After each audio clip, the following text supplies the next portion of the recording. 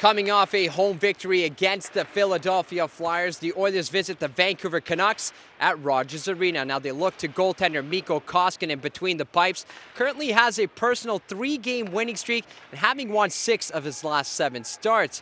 Now the Oilers' top guns have been producing at a high rate as Connor McDavid has an 8-game point streak while Leon Draisaitl has 5, both reaching double-digit point totals during that stretch. Now, head coach Ken Hitchcock also references the importance of winning conference battles as the Oilers currently have a 12-7-2 record against Western Conference opponents so far this year. They play with tempo, and when you play with tempo and you don't get discouraged, you come back in games. They've got points late in games. They've won games late.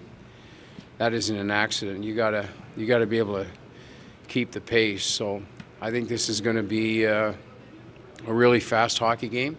I think there's going to be a lot of tempo in the game, and obviously first goal, in a division rivalry, you want to make a good account of yourself. So we look like we had good energy this morning. Yesterday was a good off day for us, and hopefully we can bring it out today.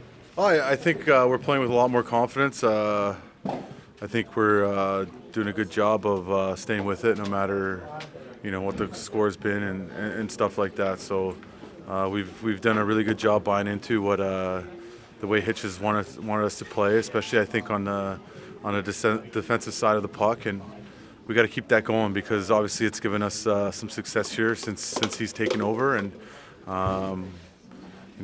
big Sunday night match here against a team that always gives us a hard game. So we know it's going to be a big challenge for us tonight.